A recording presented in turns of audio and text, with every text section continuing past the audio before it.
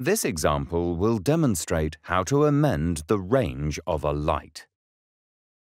Start by using the grid box to reference the NM position on the chart.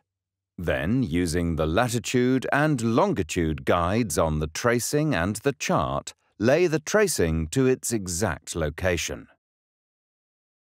Compare the tracing with the chart and determine which range needs to be amended. In this example, in lieu on the NM indicates that the position remains the same, only the range, 7m, is to be replaced by 3m.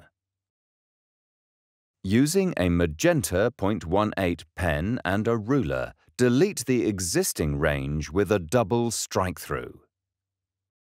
Then, write the new range adjacent to the deleted information. Write clearly and distinguish between upper and lower case. Now, lay the tracing back over the chart and check that the correct range was amended. Once all the updates have been applied, add the NM update number to the chart's Notices to Mariners section in the bottom left corner of the chart.